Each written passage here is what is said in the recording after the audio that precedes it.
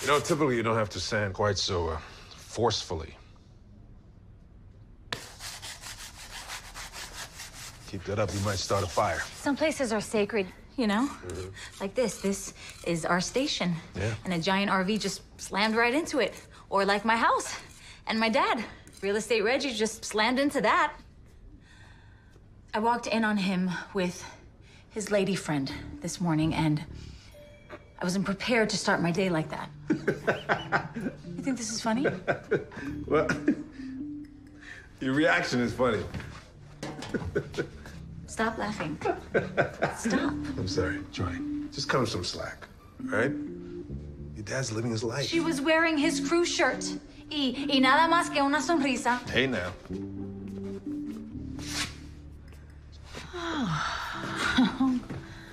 I forgot all about these.